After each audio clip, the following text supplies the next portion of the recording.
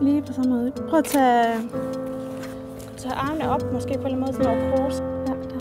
Prøv at sidde og kigge ud. Prøv at kigge ud en gang. Anne, hun er jo en super dygtig fotograf. Hun kommer i sine flade gummisko og er altid glad og smilende og en dygtig sparringspartner. Så er hun dybt engageret, passioneret for det, hun laver og kan sit kram. Og super dejligt og afslappende at arbejde sammen med. Jeg elsker virkelig den udfordring, det er at få vendt mine kunders opfattelse af, at de er dårlige på billeder og ufotogener, til at det faktisk godt kan lade sig gøre at lave nogle rigtig gode billeder af dem.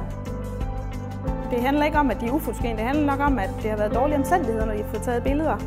At de ikke har følt sig godt tilpas, og det har været en stemning, hvor de ikke har kunne slappe af.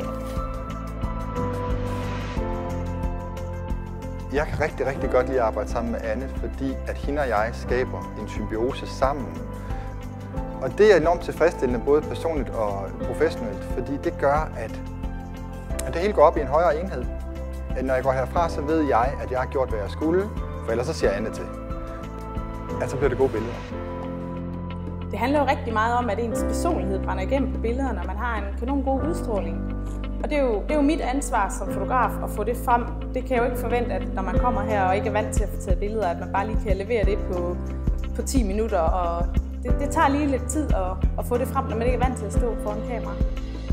Og hvis billedet skal på ens hjemmeside, så skal man være bevidst om, hvem er modtageren af billedet, hvem er målgruppen, og hvad er det for et budskab, man skal sende. Er det tillid, åbenhed, eller er det noget helt andet?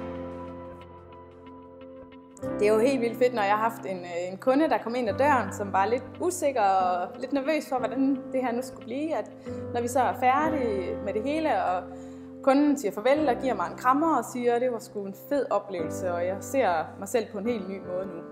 Det er sgu fedt.